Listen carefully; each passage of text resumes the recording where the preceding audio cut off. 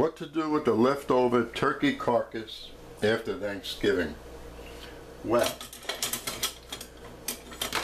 you'd be surprised what a great soup it makes. You put the turkey carcass in a pot, fill it up with water, and this has been boiling for the last 3 hours. And then from this, we're going to make a turkey vegetable soup. Carrots, celery, onions. Didn't have to go shopping. Everything left over from making turkey and other things, you just grab. I have a piece of green pepper that's going to go in there also. And I'm going to just let this keep cooking for another hour or two. Nice low fire, just simmering away. All you do is just cover the bones, put that in there. Put a couple of bay leaves in there, and that's it. I'm not using any herbs, only bay leaf. That turkey flavor is so strong, as soon as it started to boil, you can smell it throughout the house. Before figuring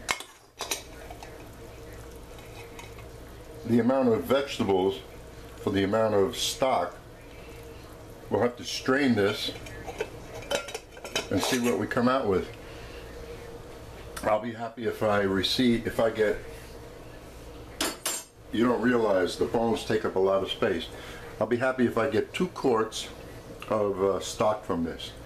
Then I could figure out how much vegetables to dice up. And since we're using leftovers, there's some heavy cream left over from the boiled onions and cream sauce. So I'm going to turn this chicken soup, which you don't have to do because I'm going to make the clear chicken soup, and then at the end I'm going to add a little heavy cream and make it a little thicker, because cream soups are a little thicker than normal soups. After 3.5 hours of cooking, that's enough. So now just remove all the bones. We're going to pick the bones with the meat. Now you really couldn't make like chicken salad out of the meat that's left here, because this is like dry meat. But what it is good for is to put back into the soup. So it's going to be a creamy type soup, or even if it's not,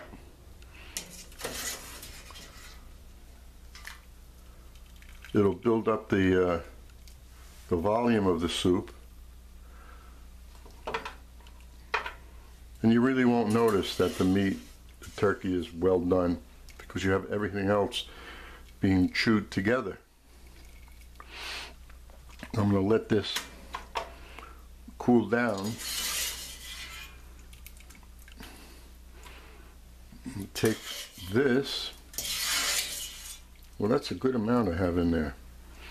So I'm going to put it through, I'm going to drain it through this chinois, very fine mesh strainer, and see how much I come out with. Came out with exactly 3 quarts of stock. Just remember, when you bring the bones to a boil and then you simmer it, you have to cover it. You don't want this to reduce, because if you reduce it and it goes below the level of the bones, you're not extracting all the flavor out of the bones. So very little simmer for 3.5 hours after the initial full boil. When it comes to the vegetables, I like a larger dice like that, but it's the preference of who's ever making it. I just feel that you like to see the vegetable on your spoon, not minced up very small and not too big. So, and when I get done with all the vegetables, I'm going to put a little either butter or a drop of oil in there and sweat them up to extract more flavor out of them, instead of just dropping them into the soup. And then we have the celery.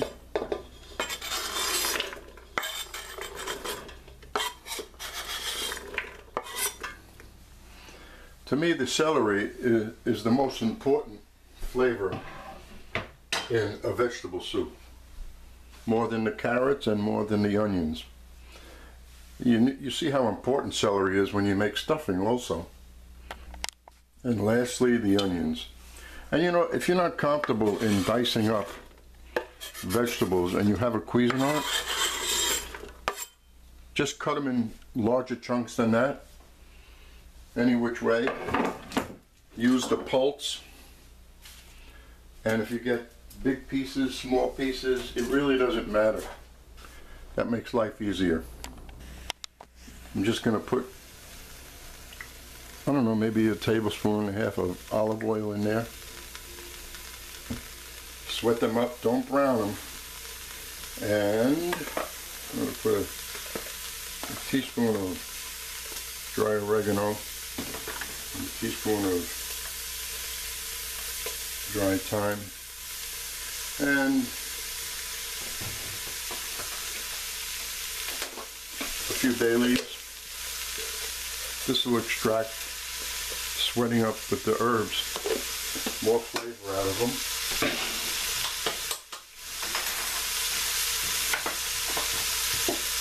And this will take just a few minutes.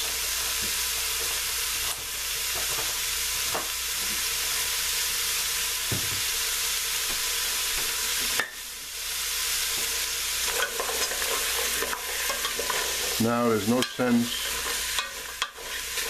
for you to just keep watching that. It makes no sense at all. So what we're going to do, just cover this. Come back in like 5 minutes. Lower the flame, nice and low. Come back in 5 minutes and we'll see what it looks like. Well, I set my timer and I walked away for 5 minutes, which went fast, very quick. Let's see if it did any damage or what. That was perfect. That's 5 minutes, but that for me is not sweated up enough. Nice low flame. Now we're going to cover this and do it for 10 minutes, and that'll be it. Now let's see how this looks.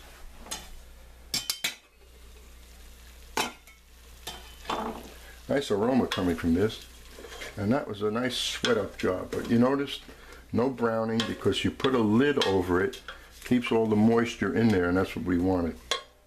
Now all we have to do is add all the stock. And I'm not going to simmer this for the simple reason, if I come out with 2 quarts of nice, very strong vegetable soup, I'll be happy. So raise the flame. If you feel the amount of vegetables in there, there's too much stock. So reducing this is perfect. While that's cooking, I'm going to be taking what meat there is from here off the bone. So that's going to boil until it's better to have less soup in here when it's finished, and if there's not enough liquid, you can always add to it. You're not adding and taking away the flavor, as long as you don't add more than what you see right now. But if you just let this simmer slowly and cover it, you're going to have too much stock, and we don't want that. I found a couple of more items in the refrigerator that work well in this, but it's optional. Green peppers I'll throw towards the end. They take only a few minutes to cook, and the scallions when the soup is finished, for color and for flavor. Rapid boil like this is good. It'll reduce it because it only takes about 20 minutes to cook the vegetables. This has reduced about 50%. You could tell where the line was over here, and now we're down to there. Now I'm going to thicken this with, not with a roux, but with whitewash. That's water, cold water, and flour. And the only reason I'm doing this is because there is fat in there, and it's the fat from the turkey. So if you mix fat and flour, you have a roux. Okay, so this is not exactly the same because you usually cook the roux, but this, just whip it up and it's very smooth and you don't have to strain it later. And we'll just drizzle this in.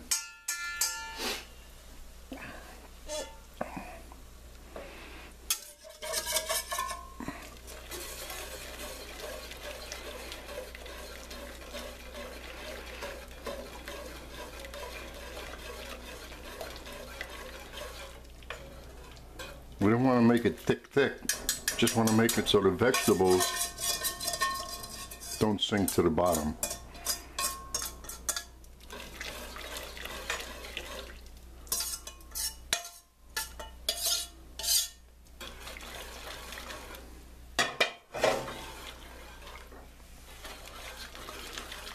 Now we'll look at the consistency, and if we want to put all of that,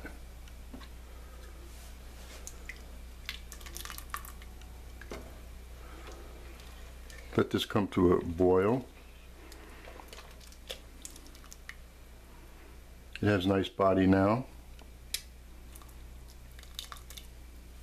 Don't forget, we're going to add the heavy cream to this.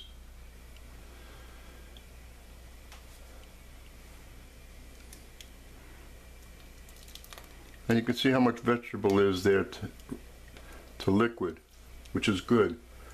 We also have to put in there, right at the end, as soon as it's thick, I'm going to put the peppers, then the turkey. And if this is thick enough, we won't add the remainder of the, so in order to get the remainder of this, which I'm now going to use, I'll pour some of the liquid into here because I can't scrape that out. This way I'll whip this and then pour it back in there, therefore not losing any of that mixture.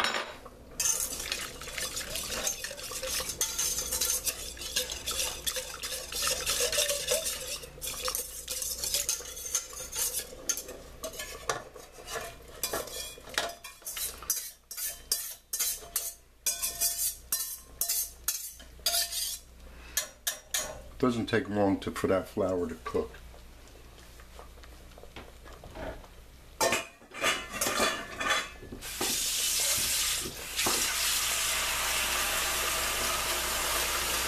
So that is good.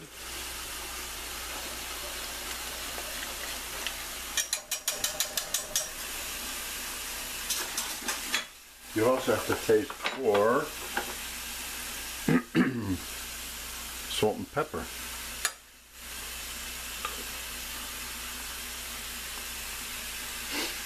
Very nice. Now we're going to put in the remainder of the turkey, which I cleaned off the bones, which is not a bad amount.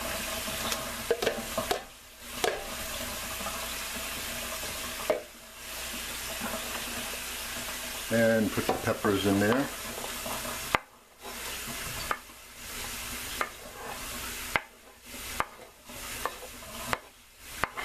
And like I said, the scallions at the very end when you're ready to serve.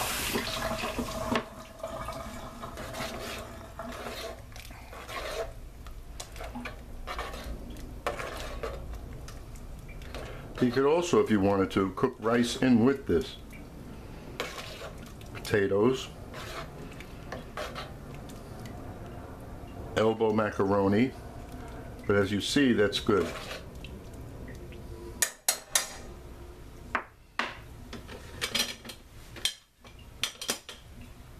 Look at it with a ladle.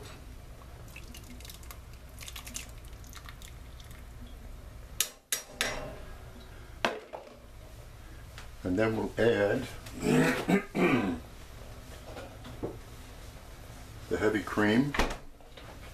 I don't know how much we have left in here.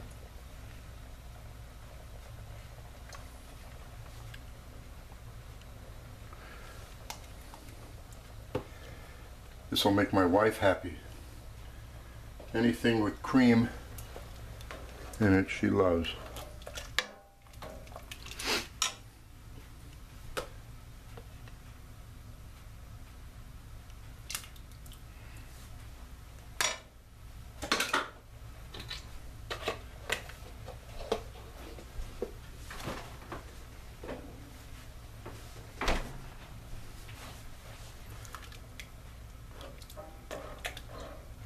So that's cream of vegetable turkey soup made from leftover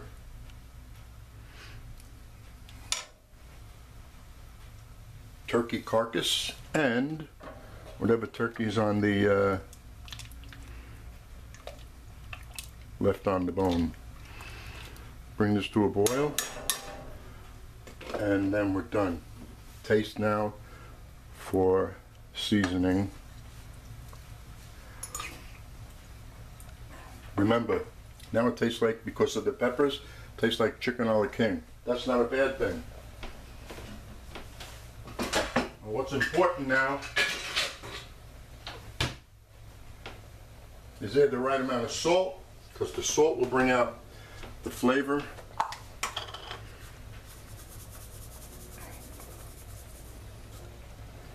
And she'll add more anyway later. Me, that's enough. So let's put this into, no, I won't put it in a bowl. I'm just going to put it back into the containers as soon as it comes to a boil. Simmer it just for a few minutes.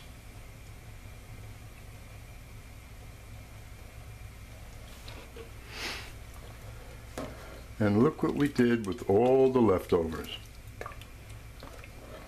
Made at least 2 quarts of soup.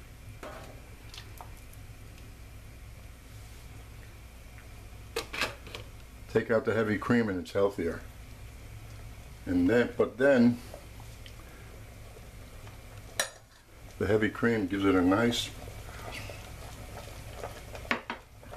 creamy flavor that everybody likes.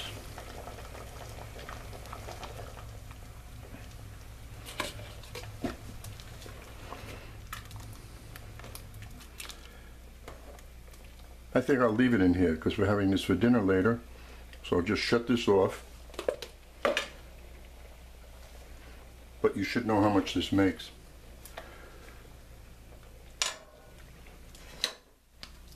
So we'll not waste the film, but I'll just list what it makes. What is nice to see how it looks in a soup plate.